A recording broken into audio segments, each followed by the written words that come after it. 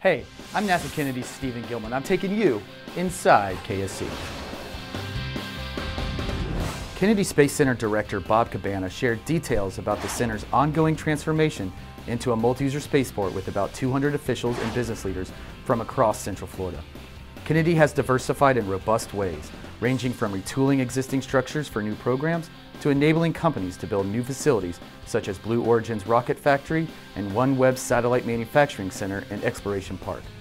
Cabana also addressed the program advancements of ground systems development and operations, commercial crew, launch services, and exploration research and technology. Researchers at Kennedy SwampWorks are modifying an electrostatic precipitator, an existing technology used to clean up power plant plumes, to help remove dust from valuable elements in the Martian atmosphere. The dust can damage equipment and must be separated from the atmosphere, making it easier to extract oxygen and water needed to sustain life, as well as methane, which can be used as rocket fuel for the return to Earth. The plan would be to send an electrostatic precipitator to a landing site on Mars before crews arrive. And remember, Spaceport Magazine digs deeper inside KSC.